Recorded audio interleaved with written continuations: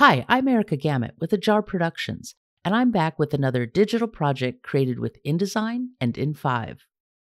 This example is a pediatric endocrinology journal created for Merck Argentina.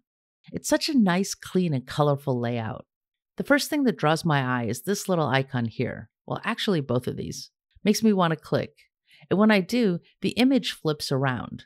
This was created using the In5 3D flipcard feature, and it flips to show an index of past editions of the journal and the current one. We can click the X to return. There are two different ways to navigate to the article information, and the first is this hamburger menu. It looks like it could have been built with In5's menu builder wizard, or simply a button that activates a slide-in animation. You can click and go to the different articles from here. Click the X to close it. You can also click on one of the colorful squares to get to the article. And once you're in an article, of course, the hamburger menu is the way you'll navigate. On the article page, there's this scrolling frame, so there's lots of room for the information and graphics, charts.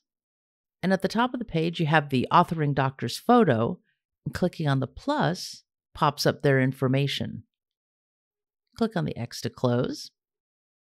There are a few buttons down here on the right, including a link for the references for the article,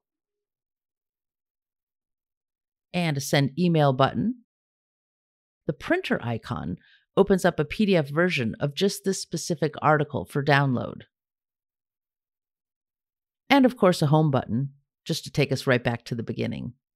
I like that all the movement and the icons are in service of making a medical journal have a little bit of movement, giving it a little bit more oomph, but nothing really gets in the way of presenting the information and making it easy to navigate and take it all in.